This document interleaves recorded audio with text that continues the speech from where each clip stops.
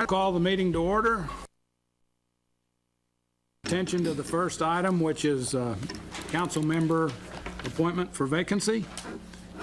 May I have a motion on the appointment? Mr. Wagers? I would like to nominate Glenn Jennings for that position, please. Second that. Motion then by Mr. Wagers, second by Mr. Fields, to fill the vacancy with Glenn Jennings. Any discussion? Hearing none.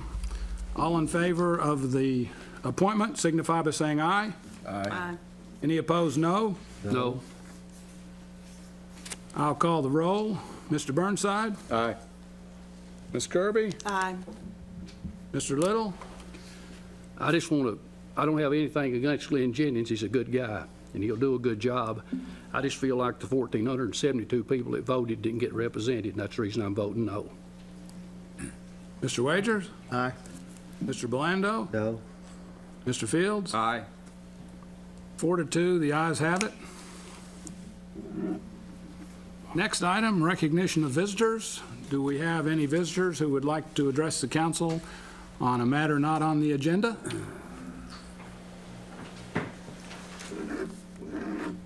Next, if the council would turn its attention to the minutes of January 4. We have changes.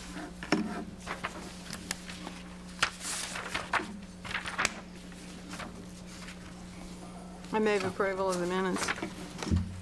Second by Ms. Kirby, second by Mr. Little to approve the minutes as distributed. Any discussion? All in favor signify by saying aye. Aye. Any opposed, no. Minutes are approved as distributed.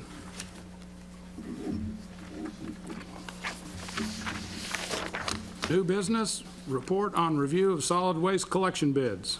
Mr. Stone.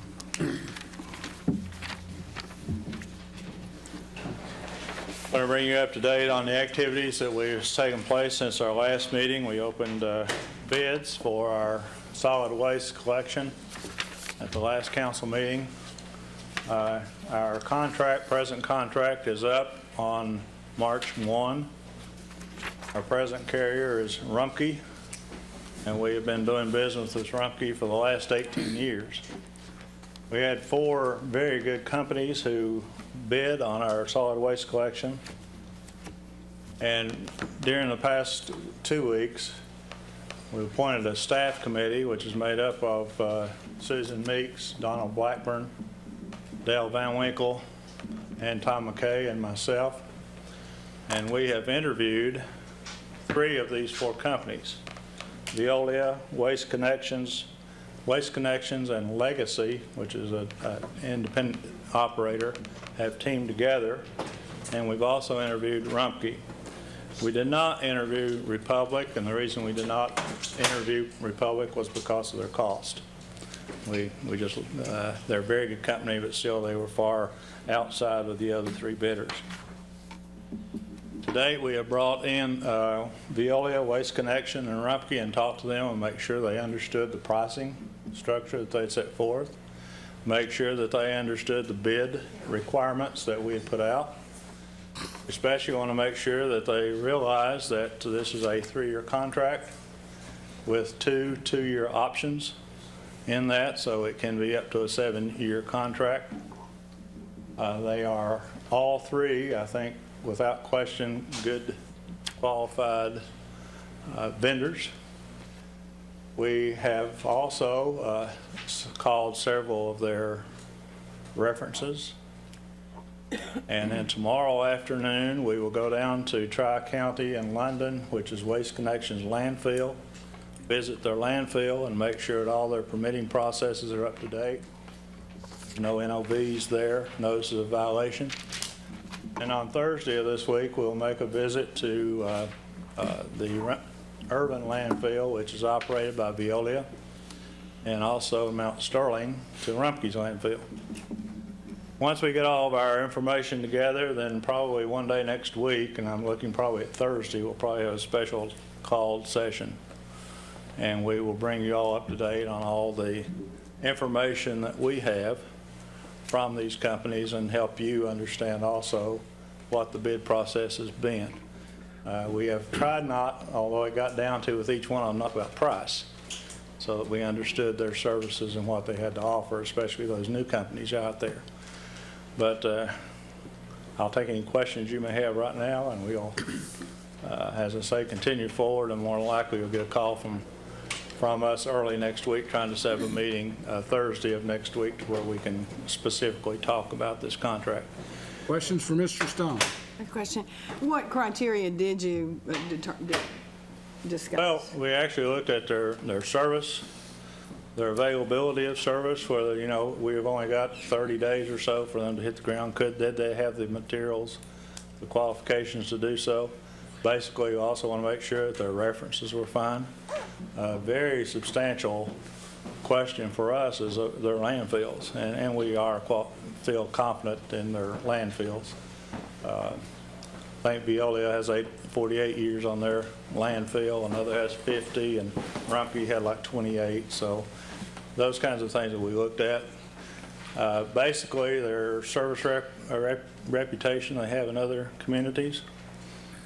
How have they handled the ending of contracts?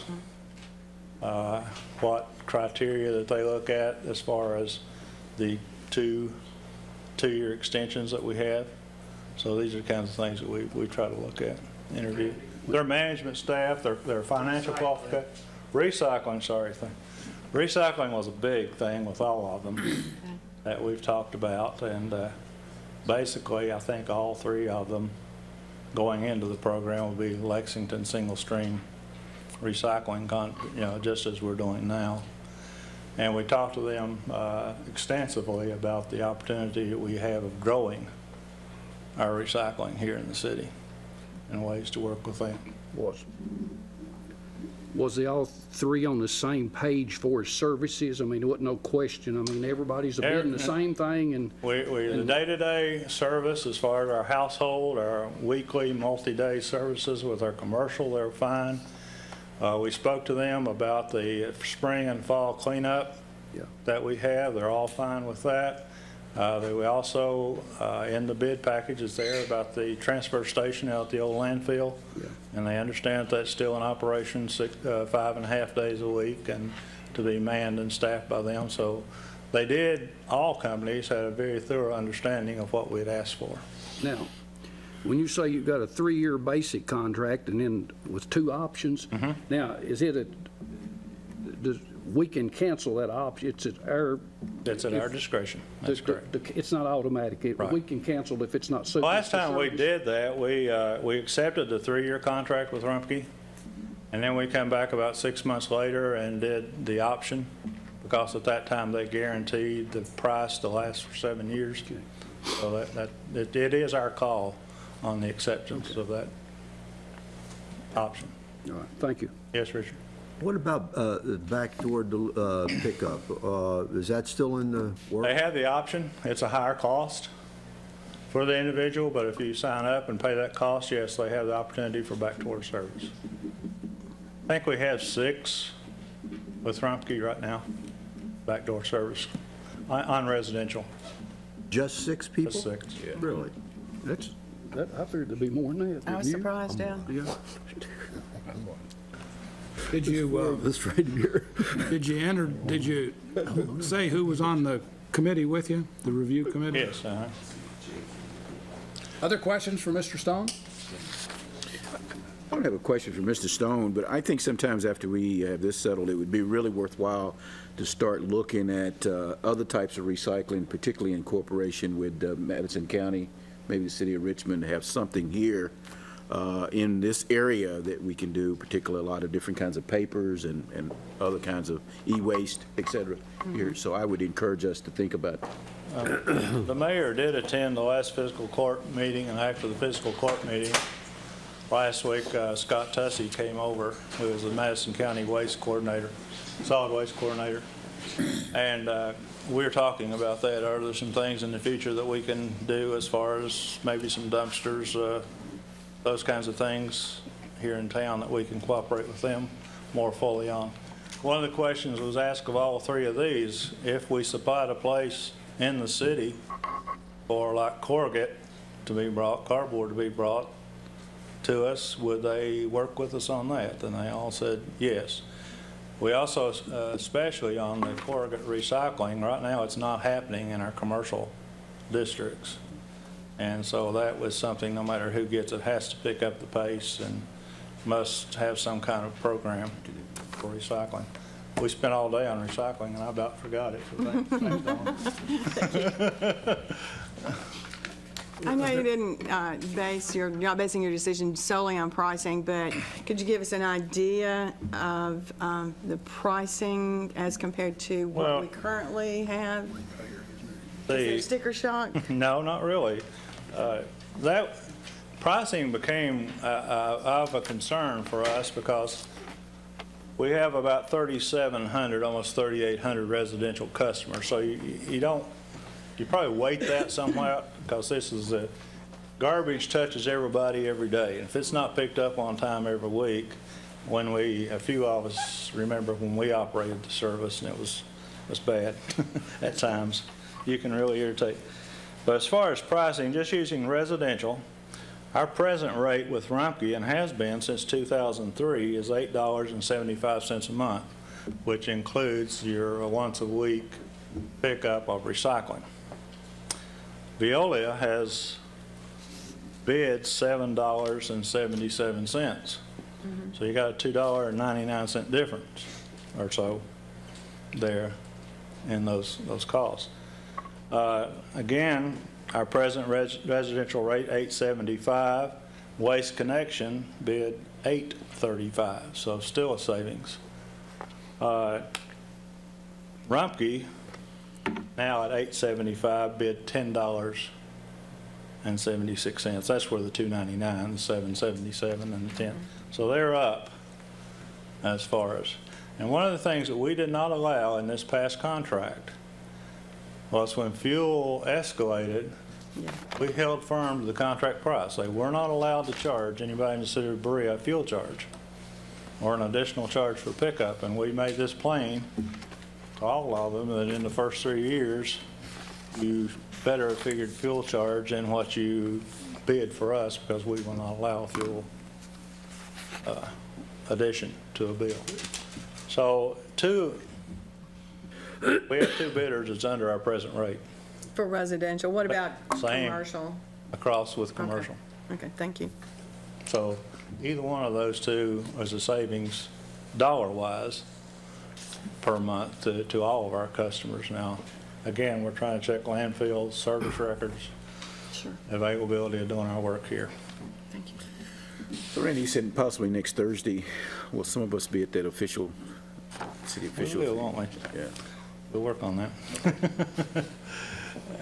Other questions? Thank you, Mr. Stone. I'll make the announcement for the next one if you like. The orientation. Well, before you move into orientation, which will be 4 more departments, I would just like to call attention to the fact and recognize that we have Howard Baker's family with us. We have son Jason, daughter Megan, daughter Kristen, and Peggy, his wife. We're glad to see you and wish you all well. And son-in-law Michael, right? And I would give you the opportunity to say something if you care to. Well, our hearts are with you, and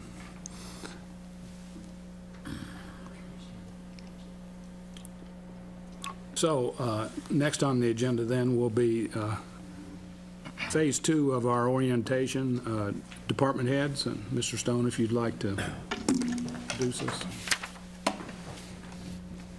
Well, my original thoughts when we did this is to make you listen to all these in one night, and they persuaded me that wouldn't work. So this evening, we would like to follow up with 3 of our departments making a presentation, and next week, 2 weeks from tonight, Mr. Blackburn will do utilities. Hopefully, Mr. Taylor's back, and he can talk about streets. And we'll also talk that evening about our project listing that we have and things that's happening in the city. This evening, we'll start out with our finance department with Susan Meeks talking about our finances, and then followed that by Jennifer Renfro, who will talk in more depth than last week about our employees and our employee benefit package. Following them will be Maggie Kriebel with the parks, and following Maggie will be Bill Jackson on tourism. Susan? First, I'd like to say thank you for giving me the opportunity to talk to you about the finance department. My name is Susan Meeks. I'm the senior accountant. I've been with the city since August of 2010. I'm a certified public accountant, and prior to joining the city, I worked in a public accounting firm in Richmond. I've lived in and around Berea for 23 years and been married to my husband, Jason, for over 14 years, and we have a 12-year-old at Foley. So with that, I'll tell you a little bit about our department. Our overall objectives are first to design and implement internal controls. And internal controls are the processes and procedures that ensure complete and accurate accounting records while safeguarding the city's assets. Our second objective is to ensure that the financial information is recorded and presented in accordance with generally accepted accounting principles as determined by the Governmental Accounting Standards Board, better known as GASB. And then our last overall objective is to provide useful and timely financial information to internal parties so that informed decisions can be made, and then to external parties so that we can be accountable for those decisions. Now, the specific duties of our department, we handle all the cash receipts and disbursements. We make sure that the financial data is accurately reflected in the general ledger. We monitor cash to ensure that payment obligations can be met. We track the purchase, construction, and disposal of all capital assets. And by capital assets, I mean building, infrastructure, vehicles, those things that we're going to maintain for multiple years. We process payroll and manage employee benefits, and Jennifer will be discussing that in more detail. And we provide financial reporting both internally and externally. We ensure compliance with government reporting requirements, and we facilitate the external audit. We accomplish all of that with just 4 full-time staff. Me, I'm the senior accountant, and currently I manage all the operations of the finance department. I'm responsible for investments and cash flow analysis, and I'm responsible for general ledger maintenance and financial reporting. Ken Hawkins, he's the finance officer. He is responsible for collecting and recording all the city's revenue. He maintains the petty cash funds, and he mails all the tax forms. Jennifer Renfro, she processes payroll and handles human resource related issues. Again, she'll be telling you more about that. Sandra Blair, she writes all of our checks and pays all the vendors. And we are all located on the first floor of City Hall.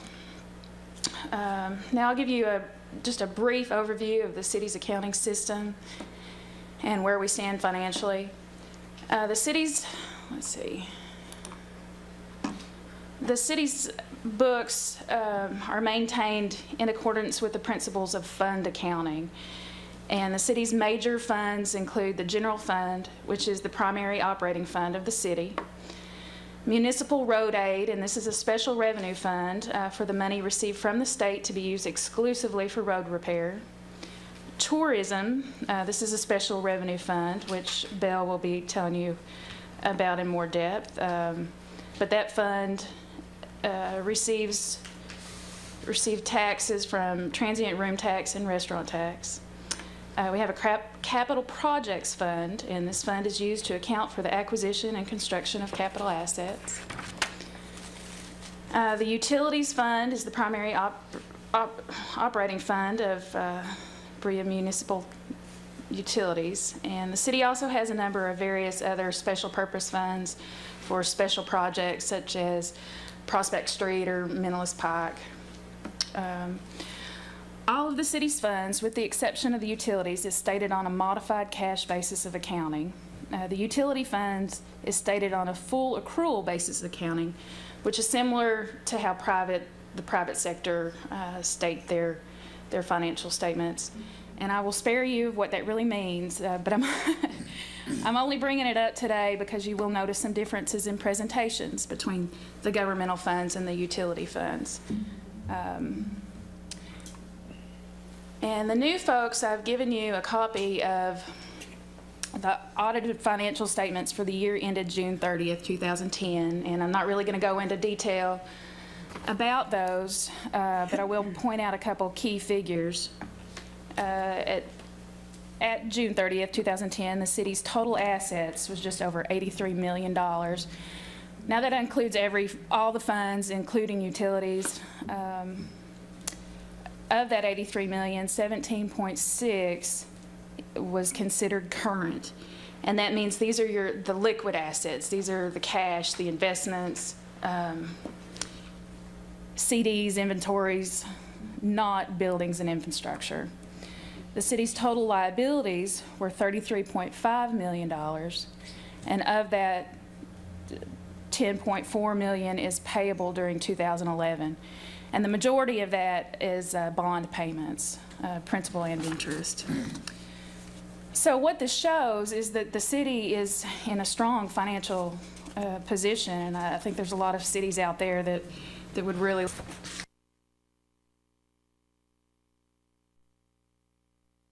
let's see. Now also from the June 30th 2010 financial statements, going down to the fund level, the city receives revenue in the general fund from a variety of sources. And this is kind of a breakdown of the percentages of that revenue. 57% was from employee withholding, 12% was from utility franchise fees, insurance fees and property tax both accounted for 9%. Net profit was 4%, and the other 9% of revenue consisted of building permits, concession fees, pool admissions, court fees, interest income, just a variety of different things. On the expenditure side, personnel is 54%, contractual services and capital outlay were both at 14%. Debt service was at 11%, and commodities was at 7%. And I haven't really analyzed the percentages from other years, but I would guess that they would be fairly consistent for the expenditures anyway. Now the revenues, they're going to vary based on economic conditions, the percentages anyway. Mr. Burnside, did you have a question? Yeah, I think in looking at the revenue side, the use of the term employees withholding, and I wanted people to understand it, that's a payroll. The payroll, yes, Yeah, sorry. because it could give conflicted information in this case there, so a point of clarity. Yeah. Thank you. Thank you.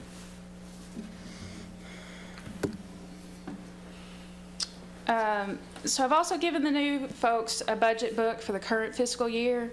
Again, I'm not going to go into a lot of detail. And then last week, you should have all received a revenue and expenditure statement for the month ending December 31st.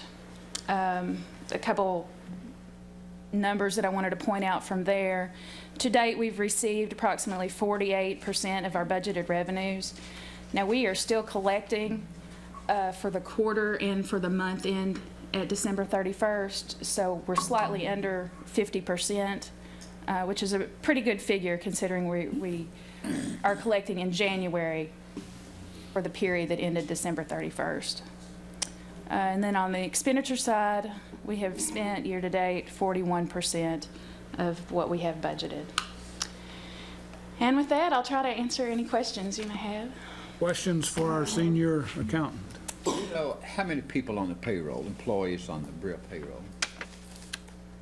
100 and It's over 100, I think. it is over 100. Jennifer is going to address that in her Okay, presentation. Mr. Burnside. I think one of the things to understand is the fact that when you talk about city revenue and the expenditures, is that that's somewhat volatile on a week-by-week, month-by-month basis. It's not consistent income always pouring in, and that's in lieu of your reference about December, we still receiving some receipts from December and January, et cetera there. So it is spread out, which keeps the city kind of on its toes in when to pay and how to pay its bills. Is that? Absolutely, and that's where the cash flow analysis comes in. A lot of the receipts come in on a quarterly basis, some come in on a monthly basis, so you have to, as you said, kind of base when you're going to pay certain expenditures or when you're going to order equipment and that kind of thing. Other questions? Thank you, ma'am. Thank you.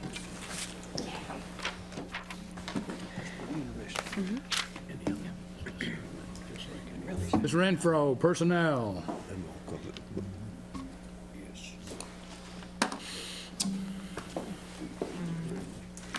Good evening. My name is Jennifer Renfro. As Susan mentioned, I'm the Personnel Payroll Specialist for the City of Berea.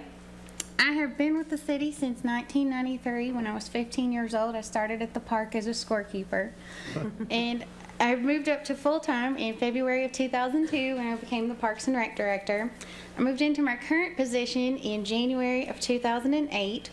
I have a bachelor's degree in business administration with a focus in accounting from Eastern Kentucky University, and this past summer I obtained my senior professional in human resource certification.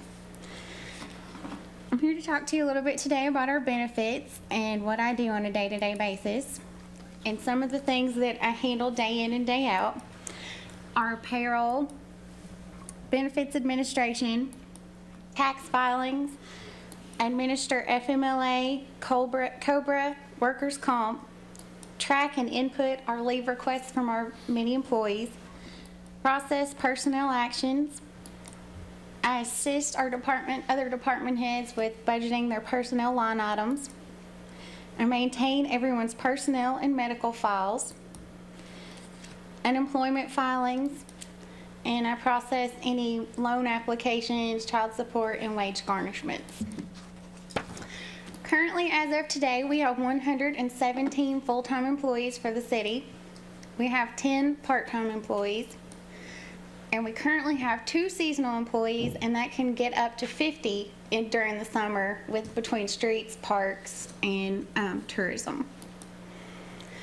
Some of the benefits that we offer our full-time employees include health insurance, dental insurance, retirement in the Kentucky retirement system, life insurance, voluntary life insurance, and a voluntary 457B plan. Our health insurance is provided by Bluegrass Family Health. The city pays the total cost for an employee-only health insurance plan. The city pays 1/2 of the additional amount for an employee dependent, employee spouse, and family plans. Health insurance takes effect on the very first day of employment. Our dental insurance is provided through Delta Dental of Kentucky. The city again pays the total cost for an employee-only plan, and again pays 1/2 the additional amount for employee dependent, employee spouse, and a family plan. Our dental insurance has a 90-day waiting period before it becomes effective, which is different from our health. We participate in the county employees retirement system portion of the Kentucky retirement systems. All of our employees that are full-time are required to participate as part of the contract the city signed many years ago. We are on the non-hazardous duty plan of that system. Employees prior to September 2008 contribute 5% of their gross wages. Employees hired after September 2008 contribute 5% plus an additional 1% towards future health insurance costs. The city's current contribution rate is 16.93%. An employee becomes vested in the Kentucky retirement system after 5 years of participation. And during this upcoming fiscal year 2011-2012, the city's rate is projected to be 18.96%, which is a 2.06% increase. Our life insurance is through Lincoln National Life. All premiums for this are paid by the city. The coverage amount is a minimum of $75,000 or twice the annual salary, whichever is greater. We also have a long-term disability policy that is a part of this policy for each new employee who has not previously participated in CERS with another organization, and once they become vested in CERS, the Kentucky retirement system picks them up on their long-term disability. So for most employees, we have that for 5 years or not at all. Our voluntary life insurance is also provided through Lincoln National Life. It is available for employee, employee spouse, and employee spouse and children, if they wish. The volume of coverage depends on the type of coverage that they're selecting. Employee pays the premium through a payroll deduction. And our 457B plan, as I mentioned before, is voluntary. It is only available to people who are in government, local government, state government. Our plan is provided through VALIC, and it is, like I mentioned, voluntary. You have to be a state or local government for you to be able to participate in this plan. And we deduct people's whatever amount they choose from their paycheck, and we submit that to VALIC with each payroll. The limit for 2011 is $16,500 for each employee. The benefits of this plan are contributions are tax deferred, and earnings on the retirement money are tax deferred to a future date. Could you Sure. explain, what is the 457? I'm Could you sorry? explain the 457 plan? What is that? It's a supplemental, like, retirement plan. It's kind of in the same line as the employee? 401k. I'm sorry? It's like a 401k? It's similar, but again, it's only available to state and local government employees. And there's different rules, how much you can contribute if you were to withdraw early. There's different rules for this plan as opposed to a 401k. We also have paid time off for our employees. There are 12 paid holidays a year. Each employee earns 1 day of sick time per month. 2 weeks vacation are granted after 1 year of employment. There are additional weeks added at various other incremental years throughout their employment and service. And each employee gets 1 personal day per year. And I'll now take any additional questions that you have, if you have any more questions. Now, could you explain the days that count up, that get cashed in when you retire, which, when you look at the audit, it'll be carried as a liability for us. What is our formula for that? Our vacation and sick time accruals, is that what you're referring to? Each year when we're in the process of getting ready for the audit, we have to calculate how much outstanding sick time that's unused by each of our employees and vacation time going into the next fiscal year for a current and long-term liability. There's 2 different ways. Each employee is only allowed to carry over 40 hours of vacation time currently, so we kind of know down to 40 hours per employee that most of that's going to be used.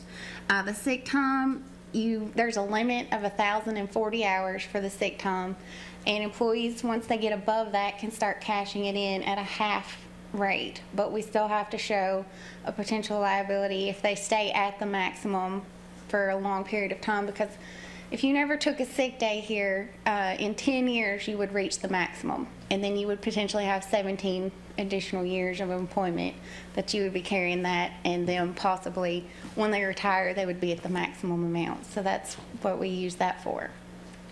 That's another good point, that the non-hazardous CERS, it's 27 years before you can retire. Yes, sir. And it's actually for our employees after 2008 or September of 2008. That formula is actually different, and it's based on many actuarial factors that I won't get into because I don't completely understand. Hired in after 2008. Yes, September of 2008, that is when that changed. Other questions for Ms. Renfro? Thank you, ma'am. Thank you.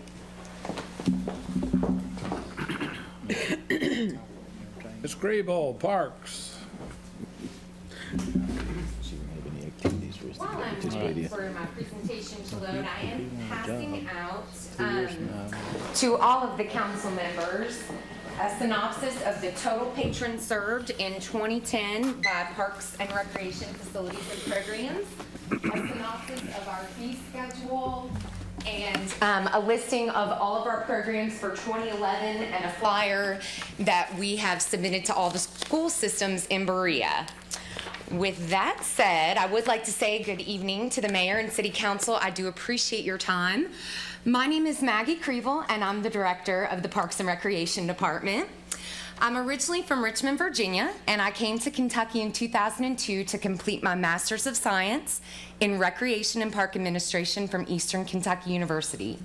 Prior to taking this position, I did have experience at the federal, state, municipal, and nonprofit sectors of recreation. And I actually currently sit on the board of directors as the Eastern Kentucky District Representative for the Kentucky Recreation and Park Society. I also am a certified food service manager, so lots of comfort knowing that when you come to the ballpark to get your nachos, they're going to be served just right. I'm also a certified lifeguard and a certified pool operator. I am currently working on my certified youth sports administrator certification and the certified recreation and park certification. It's our professional certification. So those are two that I'm working on right now. So what does the Parks and Recreation Department do? Well, in a nutshell, and that's pretty a big long mission statement, but in a nutshell, what we do, we provide facilities, infrastructures, and programs at the highest level of excellence to enhance the quality of life of Berea citizens. Parks and Recreation, as you will see as we go through all the number of facilities that we have and the programs that we offer, we want people in Berea to be happy. So we provide lots of ways to hopefully make that happen. Department overview. Our office is located between Berea Community School and the Berea Swimming Pool. We're kind of nestled right back in there off the trail that comes off of 595. Our office hours are Monday through Friday from 8 to 5 p.m. But as a recreation professional, I can tell you we are on the go 24/7. We have staff in the office starting at 7 a.m. most days. We work most weekends, all major holidays, and really any time to provide our services and facilities. We currently serve the 14,000 residents in Berea city limits, but we also serve residents from surrounding communities such as Madison County, Richmond, Jackson County, Rockcastle, McKee, and Irvin. So we are pulling people in from different communities that do not currently have services. We have 3 full-time staff, and that's something that I want you all to remember as I go through this presentation. We have myself, the Parks and Recreation Director, our office administrator, Priscilla Bloom, and our maintenance foreman, Bobby Miller. We also employ seasonal staff. From about April until November, the beginning of November, we employ 5 to 6 seasonal maintenance staff. From about April until August, we employ 13 concession workers, and from May to August, we employ 25 lifeguard and pool management staff. We are a fully functioning year-round department. We offer programs year-round. And then I guess one thing to note is that our department does provide all athletic facility space and play areas for Berea Community Schools, so grades K through 12. Now, in terms of green space and facilities, we own and maintain Memorial Park, which is a 2-acre pocket park, and that is, I guess, park and rec terminology. Pocket park just meaning that it's close to a neighborhood. It's in a very small area that's easily accessible by foot and biking. At this park, we have a playground. We have 2 playgrounds, actually, one that's designated for children 2 to 5 and one for 6 to 12 to keep those playgroups separate. We have a large picnic shelter that holds approximately 200 people. a small picnic shelter that holds approximately 15 to 20 people, and then of course restroom facilities. Anybody who drives by Memorial Park on any given day will see how jam-packed it is. Those shelters are full every weekend. And that's a picture of Memorial Park, and of course it is dedicated. It is a dedicated memorial to war veterans. Then we have Berea City Park, which is our crown jewel, or the first of our crown jewels. This is a 38-acre athletic complex that opened in July of 1993. In that park, we have 2 concession stands, both which have restroom facilities.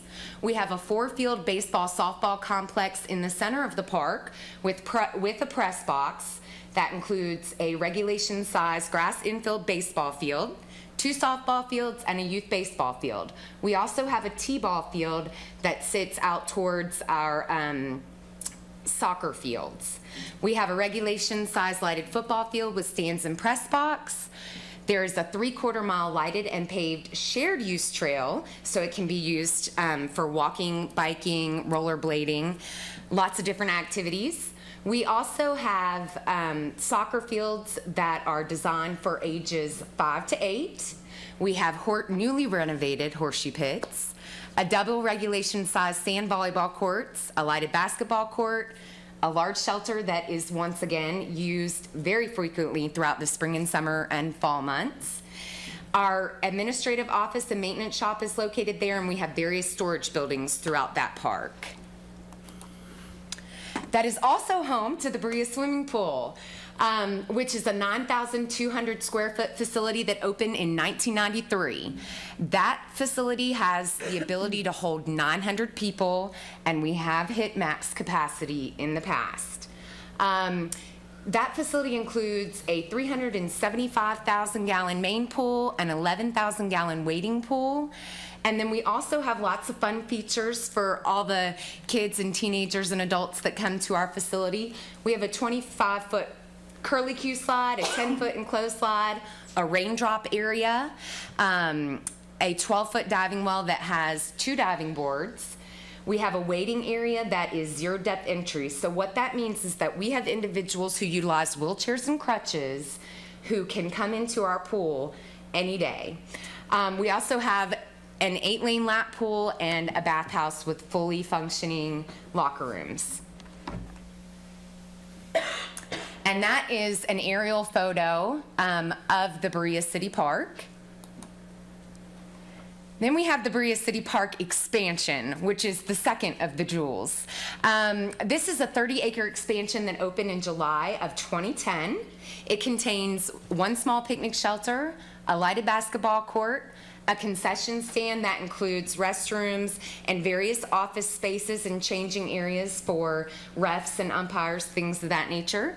We have a handicap accessible playground, which is important to note because we are the only city south of Lexington on the I-75 corridor that has a handicap accessible playground. That means it can be utilized by of all physical ability levels.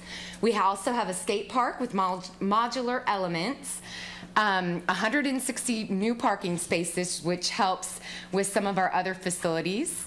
We have a lighted regulation-size soccer field, a lighted regulation-size football field, 4,852 feet of brand new paved and lighted shared use path, and green space. This park also gets lots and lots of use. This is a picture of the master plan of the park expansion, and it's right down here, so you can see it ties right in with the existing city park. And there's some photos. That includes our basketball court, concession stand, and the playground is directly behind the concession stand. And then you can see our skate park is comprised of all concrete elements. We purchased that system from Spawn Ranch out of California.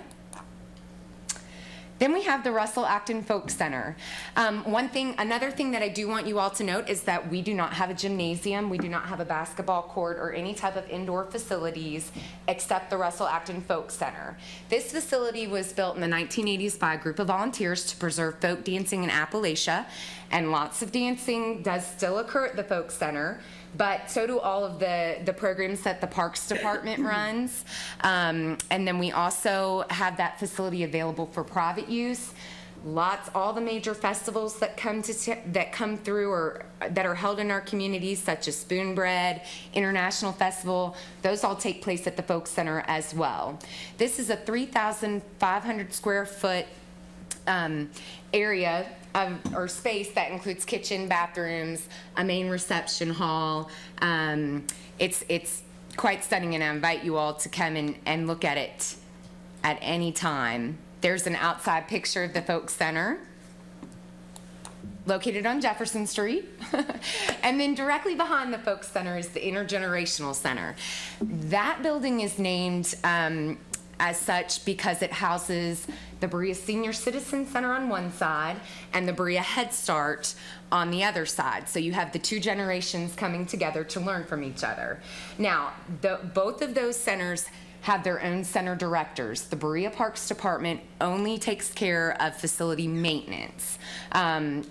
And of course, there's lots of small offices, a kitchen, and a large community room that staff rents out for private use as well. And there's a picture of the outside of the Intergenerational Center. And in terms of green space, the Parks Department also owns and maintains 10 additional acres of property that are undeveloped, which includes property on Mary Street. Now, programs. In addition to all of the facilities and spaces for play that we also offer a wide variety of programs. As you can see, we do a toddler program, and I did put the age groups in there so that everyone would be aware of the different age groups that we do serve through our programs. We offer Halloween at the Park every year. We offer an indoor movie series, which is age appropriate. It's all ages. We title that Fun Flicks. We're in charge of the 4th of July Spectacular. We offer fitness classes for ages 14 and above. We do offer a minimum of 6 programs for individuals with special needs of all ages and all ability levels. We assist in the coordination of Second Sunday, and that is a partnership with the Madison County Extension Office. Ladies Who Launch, that is a program that highlights female entrepreneurship here in Berea. And that program will be held in March, and that is also a partnership. We assist with the coordination of the Veterans Day Parade. We work with the Berea Tourism Department to offer a concert series, which offers a variety of different music styles. We offer an adult softball league, an after-school fitness program, which is open to the public, and it's currently held at Berea Community School. We host the Mayor's Fitness Walk. We assist the Berea Police Department with the 10K race for Special Olympics. We offer quilt workshops with internationally renowned quilt instructors. So these instructors come from all over the U.S. and are known all over the world. We offer Latin and swing dance classes for teens and adults. We assist with the International Day of Play. We partner with the Madison County Health Department. And then we offer, as you can see in your paperwork, a slew of other programs throughout the year.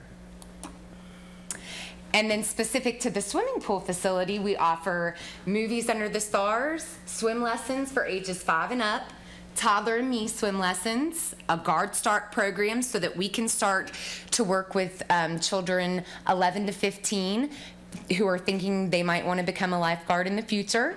We offer a back to school bash every Tuesday night during the summer. Patrons can enjoy our facility free of charge for free family swim. And then new for 2011, we will be offering a scuba diving program. So that's something to look forward to. And then the question arises about youth sports programs. Where do they fit in? Well, all the youth sports programs are run independently from the Parks and Recreation Department by parent and volunteer boards.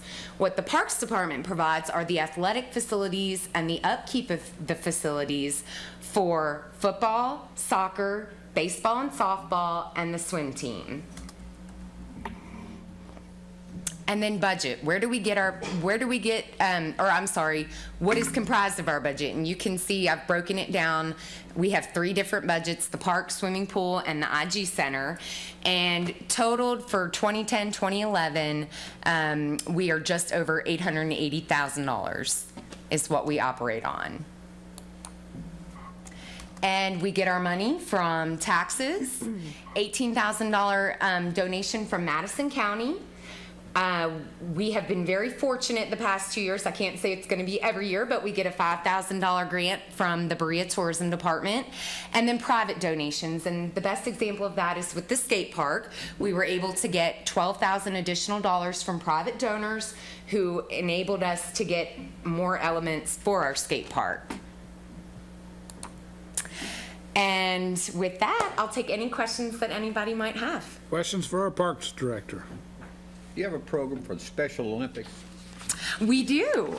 We are involved, very heavily involved in Special Olympics. The Berea Parks Department hosts, or we facilitate the Special Olympics basketball program. And we coach, I coach 2 different teams for Madison County Special Olympics. And then in the spring, we also hold about a month of track practices for the track team. And then we're involved, obviously, in various other ways, fundraising.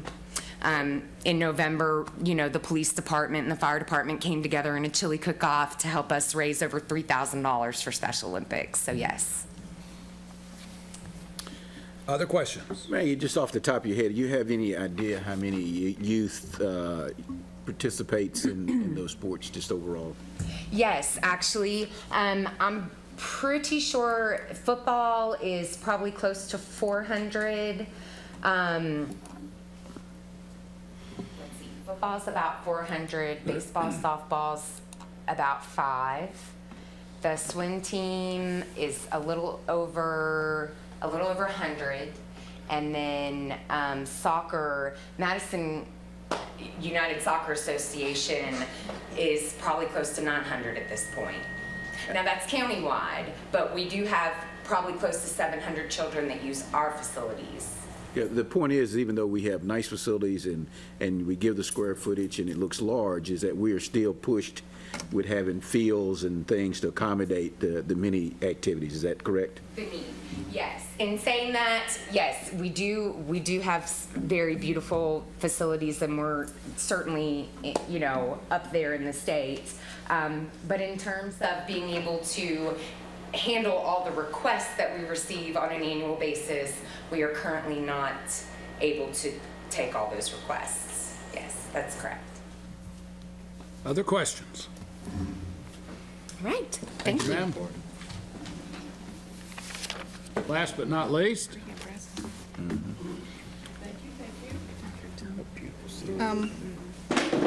As we arrived here today, we realized that this is Girls' Day. The guys went last Tuesday, or the first Tuesday meeting, so girl power. Yeah, right. Thank you again for your time and your patience to listen to us and let us explain to you what we do on a daily basis and a yearly basis. My name is Belle Jackson. I've been the Executive Director of the Berea Tourism Commission for 13 years. I am an alumni of Berea College. I'm a graduate of Berea High School. I'm a graduate of Southeast Tourism Society's Marketing College. I'm a 5th generation Berean, and my great-grandmother was at the Battle of Richmond. So that's part of my pedigree. I'm passionate about this community, and I think I have the perfect job. As you will see on the screen, this is an introduction to our Tourism Commission. That commission is comprised with 2 representatives from the restaurant sector of our community, 2 representatives from hotel motel, 1 representative appointed by Chamber of Commerce, and 2 members at large. The Berea Tourism staffing We have 4 full-time, 6 part-time, and please understand we staff 2 locations 7 days a week. So we have Carrie Hensley, Assistant Director. Martha Davidson is in charge of our Welcome Center down in the Old Town area. Nancy Bailey is our full-time employee at the Kentucky Artisan Center. Under part-time staff, we have Connie Mondine. She started work the same day, well, the same year I did with Berea Tourism. And over the years, she has taken over some projects and components of our tourism. One is our motor coach. She attends the motor coach shows and sells Berea as a destination for group travelers. She also helps coordinate a program you'll hear a little more about called Arts Across the Curriculum, and I'll talk more about that. Our newest, one of our newest employees is Michael Matthews. He is our IT, our technical person, and our graphics person. We have Sue Todd. She is a part-time worker for our Welcome Center. We have Judith Gilbert, who also is part-time at our Welcome Center. And we just hired 2 new employees, Donna Bozier and Charm Price, that will be weekend Welcome Center workers. A couple of things that I would like you to know about Berea Tourism. It was established in 1982, and to have a tourism commission, you must pass a transient room tax. And we did that right before, I think, the World's Fair in Knoxville. And with that, we anticipate revenue every year for the last, well, for quite a number of years, of about $120,000, and that 3% head in bed tax, people call it. In July 2007, we enacted a 3% restaurant tax, and the anticipated revenue for that restaurant tax, $650,000. What has that gotten us? Direct economic impact to this city has been over $36 million. These are 2009 results. The indirect impact has been almost $16 million, giving us a total pushing $52 million. So for $770,000 investment, we have brought back in tourism dollars almost $52 million. We also have over 800 jobs involved in tourism in Berea.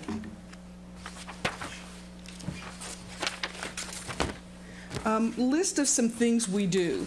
We support in various degrees 5 major festivals in the community. That brings in about 30,000 visitors on those 5 festival dates. We also do a great deal of advertising. We do summer concerts in partnership with Maggie and the Park Service. We provide half of the funding for our bus service, our transient service here in the city. We operate the trolley on weekends, part of the year, to showcase Berea visitors. We sponsor an ambassador program where we get volunteers to come and ride that trolley or work with us to make sure guests who visit our city understand and have someone to say hello. We also are part of the beautification plan. We have sponsored Jamming on the Porch, which has been a highly successful program. We do car show, we do motor coach, we do small meetings and conferences, we do a number of press tours, and we do Welcome Center demos. Car show, train, old and new, we get you all. Something I'd like you to understand is that average daily spending is what we're looking at in Berea. A person who just comes to visit us for one day spends around $70. If we can convince that guest to stay an overnight, you can see the difference in impact that person makes, $124. So with that in mind, and with looking at what Berea needs to be in the future, we have looked at new programming.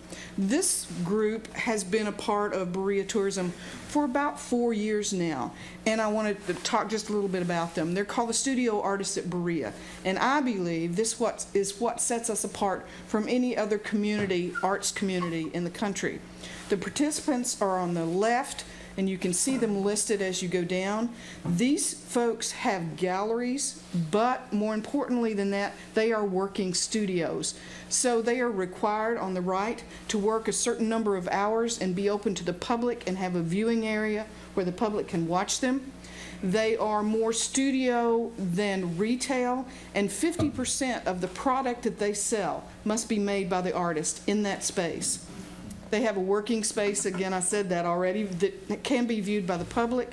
They are juried by Kentucky Guild of Artists and Craftsmen or Kentucky Craft Marketing or Southern Highland Guild. They must display the signage that sort of brands them, and they must incorporate an educational component so that when people come and visit, they know what the process is. We have just written the educational component for this group, and we've developed that text, that educational text, in conjunction with a program we are now instituting called Arts Across the Curriculum. And that Arts Across the Curriculum is the interpretation of art for visitors. And it is partially funded by the Kentucky Arts Council, and these are great touch points for visitors and artists. This is looking at what we are doing. The first slide that came up is a representation of how we will interpret art in the glass studio. You will see that here are sort of sea creatures because Michelle Weston has been inspired by tide pools. And so on the top, you can see that there are frames there. That will be the educational text. Michelle will make the glass holders that will hold these educational texts. Here's one that looks, and you can see Michelle in that frame blowing glass. And that's a really good representation of what that might look like. And that's available for the visitors when they come in. Along with that program, we have developed the Arts Across Curriculum program. We needed to let the teachers know in our schools what we were doing. So these educational components, we designed lesson plans specific to each of those studios aligned with the Kentucky Program of Studies. We also gave these teachers cross-curriculum lesson plans that they can mix and match these studio visits for arts, humanities, social studies, science, and writing. In the summer of 2010, we did a professional development day. We brought 50 teachers into this community, and in a partnership with EKU, we took them and showed them this curriculum, and they visited the studios. In the summer of 2011, this was such a success, we will have 50 teachers coming for an accredited 2-day PD. 2-day, not 1 day, but 2 days. And again, this has given us an opportunity to partner with Eastern Kentucky University. Along with that program, after we told the teachers what we were doing, then this is the field trip component that we used. We created educational materials specific to the 4th and 12th through 12th grade. The lesson plans for pre, post, and on-site activities, a complete syllabus, and curriculum connections chart. Now, for you that have children in school, you understand this language. This is Greek to me. A quick reference curriculum connectivity statement, and also the opportunity to look for grant funding sources. That went in the material for the teachers.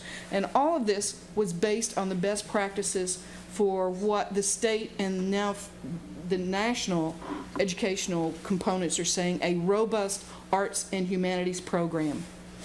It has allowed us, again, to partnership with EKU.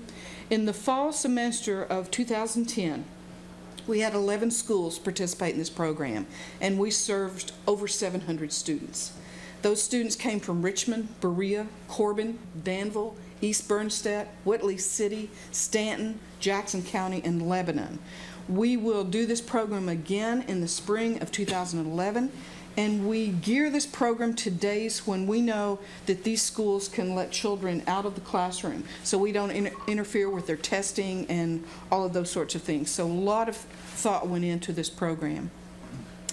As we move forward, it is the Tourism Commission's belief and mine that we need to continue to look to Berea as the art education center, not just the retail art center of Kentucky and this national area.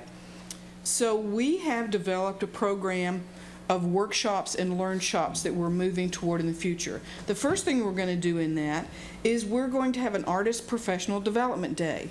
We have many, many artists who think, well, I could teach somebody how to do that, but they never have. So we are going to teach artists to teach. We are creating new partnerships with this program.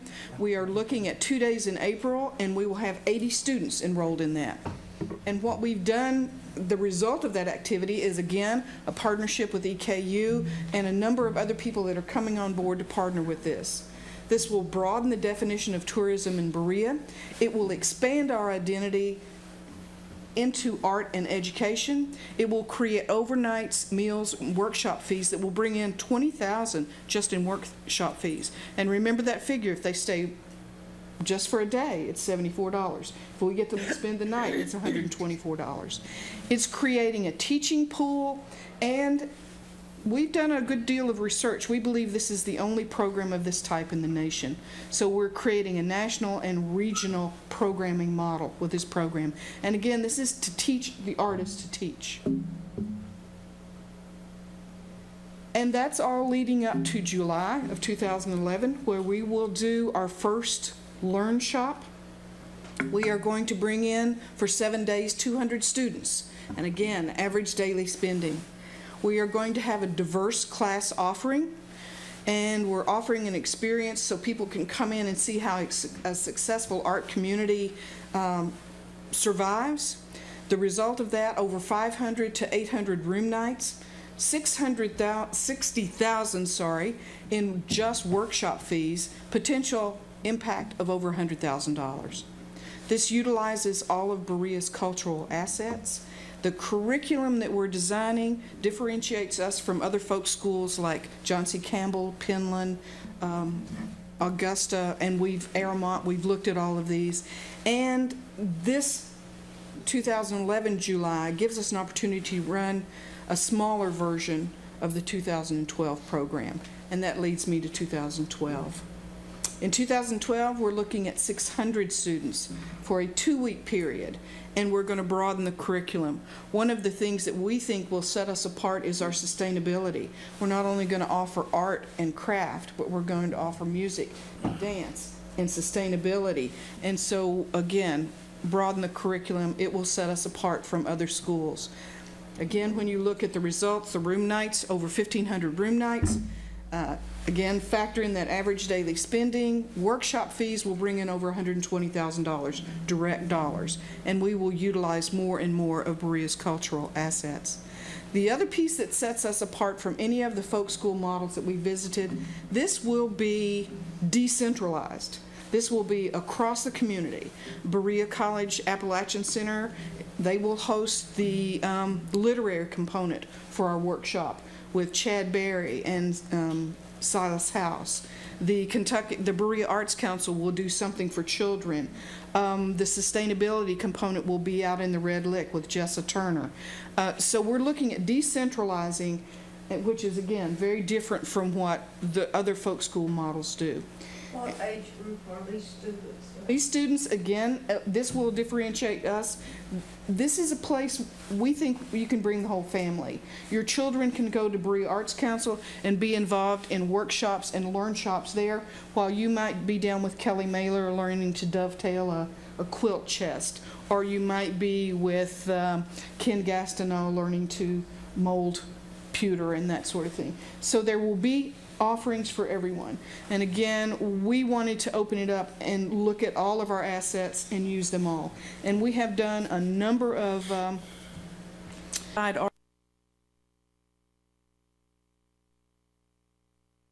continuing to push in this direction. I have one final slide, and then I'll open it for questions. Yesterday, January 17th, big day for me. My grandfather and my great-grandfather helped build this building. It is the old L&N train depot. And, of course, Francis Moore, very involved in it.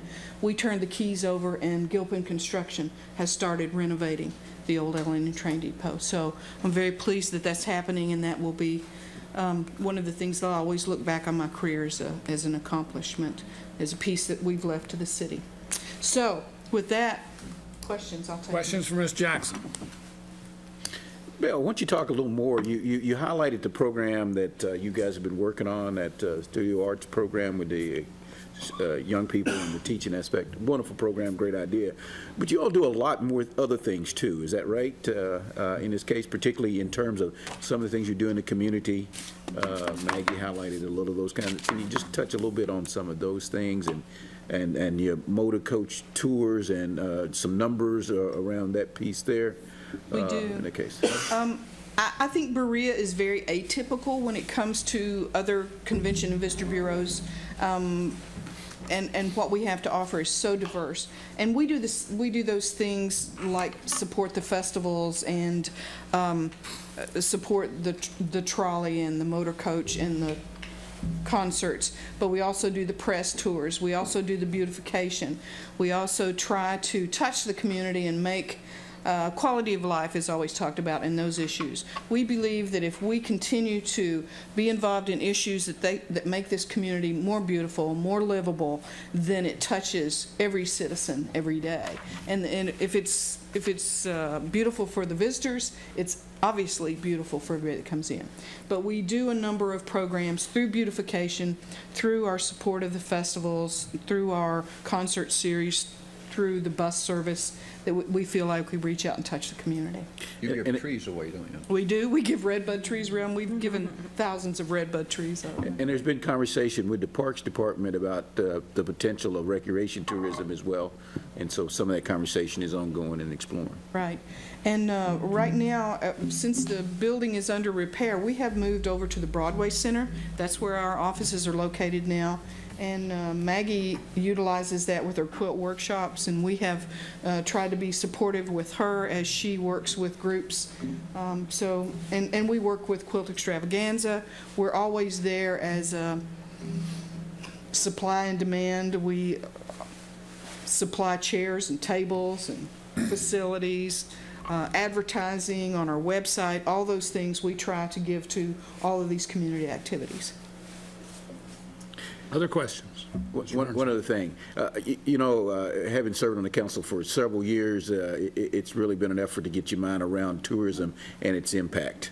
And I think in terms of the community as well, sometimes it's difficult to see when you talk about those kind of impact in terms of jobs and things. We don't see sometimes beyond the art is possible, or in those cases there. But I understand restaurants, gas stations, craft stores, Walmart, other places, some benefits from those dollars. Absolutely. Laundry service. These hotels have to get their sheets and pillowcases done.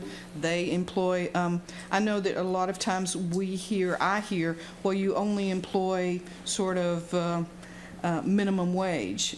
Talking about tourism as just minimum wage jobs is like talking about a hospital and they only employ orderlies. There is a whole diverse group of people who are involved in the tourism industry, and it is big business here in Berea. Thank you. You're welcome. It's very clear that tourism is more than just arts and crafts. Sure. Berea College is our biggest tourism draw. We've got recreation and scenery, history, all sorts of draws. Other questions for Ms. Jackson? Not another question, but another statement. And I think as we continue to think about our partners in tourism, that there's a lot more opportunities with Berea College too to do more in that area also. So I hope that we will, over the next several years, think about those and explore those with them. So. Yes. Thank you. Very good presentations. What's next, Mr. Stone? City Administrator's report? I think we've had quite a few reports this evening. Just for those who are attending the Kentucky League of Cities workshop next week, Wednesday, Thursday, and Friday, well, I think we utilize the city van, meet at City Hall, and we'll motor over together unless there's other appointments you have to make. So. Any particular time you want us to meet at City Hall, or are you going to send something out for I'll us? send something out. I'll make sure that we're there on time. Okay. Breakfast included in the van? Well, I don't know. If you bring it, I'm sure. That's all I have, Mr. Mayor. Thank you. I just have one matter. I announced last meeting that there's a vacancy on the Planning Commission. I appreciate the suggestions. I got a number of suggestions. And tonight I would like to bring to the council as a nomination to fill that position Chastity Pearson. Chastity Pearson is a young lady born in Houston, Texas, who moved to Berea at the age of 15 and attended Madison Southern High School, where she graduated in 1998, then joined the United States Air Force in 2001. Upon separation, she and her husband and daughter moved back to Berea, purchased a house in Dixie Park. In 2008, she became employed at the city in the as the administrative assistant in Codes and Planning Office. During that time, she served as secretary for the Planning and Zoning Board and Board of Adjustments and Code Enforcement Boards. She was hired away from the city and accepted her current position as administrative assistant to the Director of Chemical Operations at Bluegrass Army Depot, Chemical Activity. She and her husband, Robert, who is a native of Ohio, have been married for 4 years. They've been blessed with one daughter, Madeline, and they, as I said, live in Dixie Park. And she says that of all the places that she has been stationed and could have ended up, she is very pleased and proud to be living in the best city to raise her young daughter. She says that she'd be very interested in serving and comes without agenda, and does have experience with our codes already, coincidentally. And so I would bring the name of Chastity Pearson to the council to fill that spot, and would ask you to confirm that. You need a motion? I do. I move that we confirm that. Second. Motion by Mr. Fields, second by Mr. Little. Any discussion? All in favor signify by saying aye. Aye. Any opposed, no. Thank you very much. Council comments? Mr. Fields? Yes, thank you, Mr. Mayor. Just one comment. Real glad to see the Howard Baker family here. The best to you forever. Mr. Belando? Fine. Mr. Wagers? To see you, Peggy, and the family. Mr. Little? I want to make just a real positive comment. There was a little talk about the budget process here in the last couple of weeks. I feel with our excellent department heads we've got and our hands-on city manager that we sure won't have no problem doing a budget. That's all I've got to say. Ms. Kirby? I appreciate the comments from the department heads of the orientation session, and it does remind me of what a wonderful city that we live in. And I'm also glad to see Howard's family here, and I couldn't help but thinking as we were talking about a lot of those accomplishments this evening that he had a hand in those, particularly in the parks, which I know was a wonderful place in his heart, and I hope you all are doing well and appreciate his service. Thank you again. Mr. Burnside? I don't have anything. Thank you. This meeting's adjourned. Authority Board? Burnside? Second. Second by Mr. Wagers. Any discussion? All in favor signify by saying aye. Aye.